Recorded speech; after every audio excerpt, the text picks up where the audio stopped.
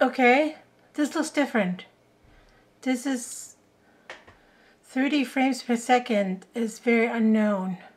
It looks wrong, but I can't make the point that I want to make if it's not 30 frames per second. So bear with me.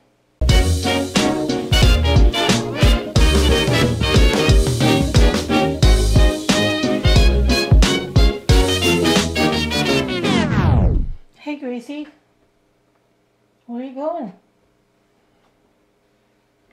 Okay, she's leaving.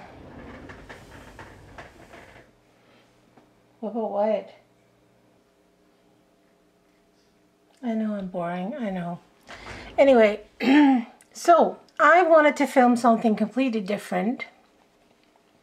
I wanted to go out on the weekend and film a vlog of how I was bringing my son to camp and how I dropped him off there and a little bit of the camp and then what else we were doing, but that really did not work. As soon as we arrived at camp, my son told me clearly, put the camera away. I don't want any video. So I had to respect his wishes, and the rest of the weekend, forget it, because we were just at home, so we didn't really film anything important. So I didn't do any of the vlog that I wanted to do. And frankly, today I actually had plans of filming a video for you for a new video light that I bought from Amazon, but for the second time in 2 weeks, Canada Post lost my parcel. I don't know what the heck's going on with these guys.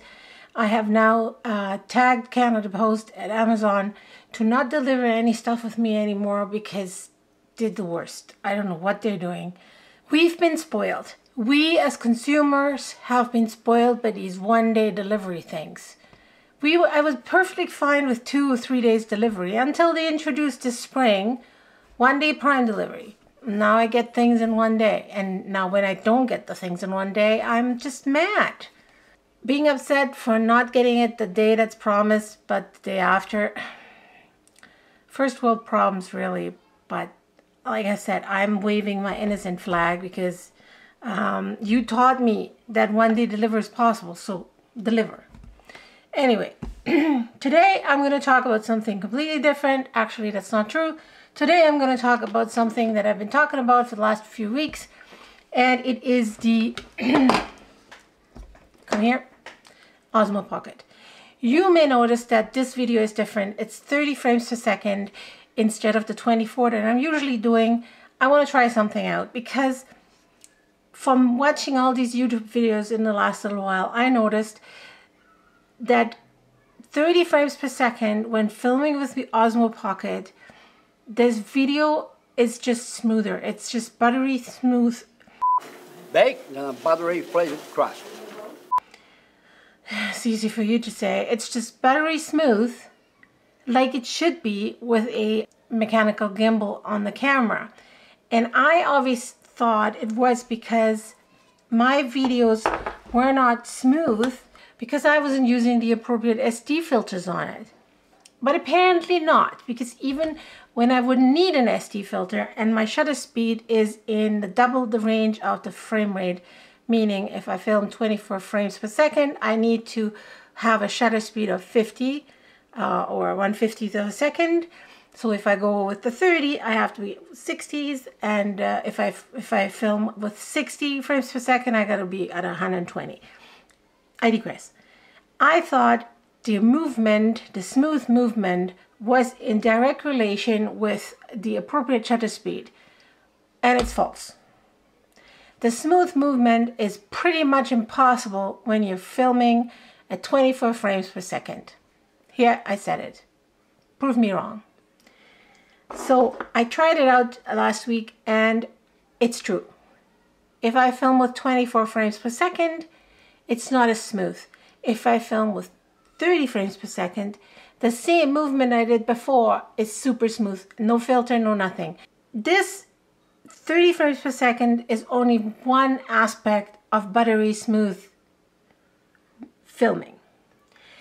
The other aspect is when you're walking with this thing in your hand, the movements are very softened, much better than holding a phone or a camera without any gimbals attached to it, or even a GoPro or something. But you still will feel your steps. So when you're watching a video of somebody walking along a boardwalk or a street, with this camera, the movements are softened. The movements are soft, it's nice, it's much more pleasing to the eye, there's no jitteriness, but it's bobbing, okay? It's bobbing up and down. Now, what this camera doesn't do well is the fourth axis, the up and down axis. But that's an issue with all gimbals, not just this one. Every gimbal has this problem. When you're walking with it, you have this up and down movement. You're gonna get seasick with me doing this constantly. I've watched a video of a guy a long time ago when the Osmo Pocket was first launched, that he made an attachment, and so he mounted the Osmo Pocket, he 3D printed it, and so he mounted the Osmo Pocket to a fourth axis stabilizer that he had already bought for the Osmo, not the Osmo Pocket, the Osmo. And he kind of made an adjustment for it and it worked. But the thing was huge. Now, the other day when I was going to this famous Chinese shopping website, I came across something that looks like that. And I was intrigued. So I purchased it, and it came surprisingly fast. This is, for all accounts, a fourth axis stabilizer that works with the Osmo Pocket. And I gave it a try, and here's the result.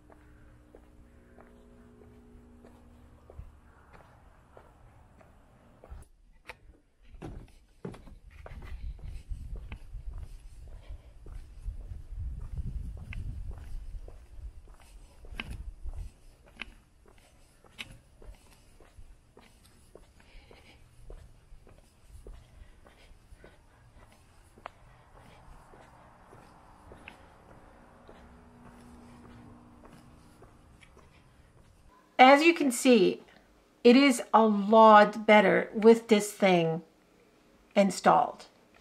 And I have to tell you the truth, it's really nice because you can use this like that. You're holding it, there's a clip on the back that you can clip it to your backpack. But it looks like idiotic. You're walking down the street and the whole stealthiness of the Osmo Pocket has been lost. So use it with caution unless you literally don't care what people think while you're filming. Don't be using this in public because people are going to look at you like you're from another planet. What I'm trying to say is, when you're walking by yourself and you're in the forest, in the wilderness in Canada like I am, by all means, this is great. It doesn't take up a lot of space in your bag. It's handy, it clips on, it's light. You use it, you walk around with it, and you get that buttery smooth filming that you want because it dampens all these fourth axis movements and it's going to look much better to the eye. But in the city, walking around with this thing while people are looking at me, no. That's why I got this thing. I got the Osmo Pocket because I wanted to be stealthy. I wanted to be able to film where I'm going without 50,000 people looking at me and wondering what she's filming, what she's doing, and it worked well so far. And when you're in an area where there's a bunch of people and you're walking along, the little bit of up and down movement is not really that of an issue because there's so much else to see. But when you're in a kind of a nature setting and you have all this up and down movement, it's kind of annoying. That's This is going to live in my backpack and I'm going to take this on hikes, but I'm not going to bring this to the city. Now, I have to say something else. After I bought this from China, I understood that there is also a manufacturer in Australia, and if I'm not mistaken, he invented this. So I'm not going to put a link on the Chinese website. I'm going to put a link on this Australian manufacturer's website. His has another feature. You can adjust this movement a little bit. I don't know how important that's going to be, because I just throw that in here and it works just fine. It still looks totally goofy. Like, I can already hear my husband on my side. We're not going with you anywhere if you're not putting this thing away. YouTubers that are single or young and they're surrounded by like-minded YouTubers, they film each other doing all kinds of goofy things.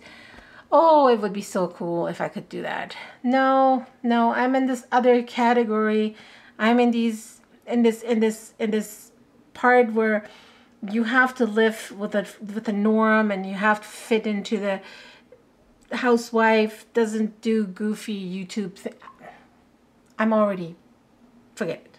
Anyway, let me whine. As long as I'm whining, I'm alive. So the quick video, I just want to show you these devices. Although it's a knockoff of from China, it works. If you want to get one, maybe get it from the original inventor, would be great. Scotty Makes Stuff or something like that. I'll put the link below. But if you're on the fence, I can confirm they're goofy as heck, but they work. They're making your video even better, even smoother, even more wonderful than you could have imagined with this tiny little camera. All right, that's it for today. I hope this was helpful to somebody, and I thank you very, very much for watching, and I hope I will see you again in my next video. Bye.